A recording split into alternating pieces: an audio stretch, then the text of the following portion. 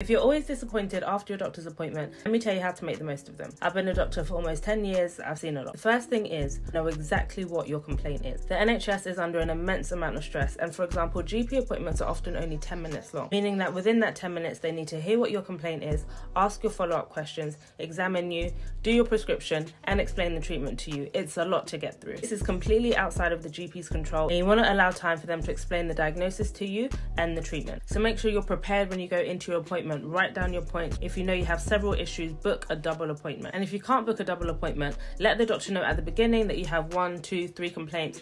Don't spend all the time on one complaint, then at the end say, oh yeah, and another thing. Number 2, always go to your appointment with your medication list, especially if you're seeing a specialist and you've already tried certain treatments for that same condition. In dermatology, it's extremely frustrating to see a patient in clinic and they say that their GP has prescribed several creams, and I ask, which creams have you tried? And they have absolutely no clue. So there is a risk that they've waited 3, 4, 5, 6, 9, 12 months to see a specialist dermatologist, and then I could send them home with the same cream. So always bring in a list of stuff that you've tried in the past, and bring a list of your current medications, because if we decide to prescribe something new, there's a possibility that medications can interact. So number 3, document things. If your symptoms are varying day to day, jot it down in a diary. If you've got a rash that's changing, take pictures and date them so that we know how the rash evolves. The answer to your problem is in the information that you provide. And number 4, write down your questions, because I tell you what, you will definitely forget them by the end of the consultation. And don't leave until you feel like they've been answered. And if you want to bring a family member or a friend with you, that's usually encouraged. Take these steps so that you go into your appointment empowered and knowledgeable, so that you can get the best out of your healthcare professionals, because we all really want to do our best for you.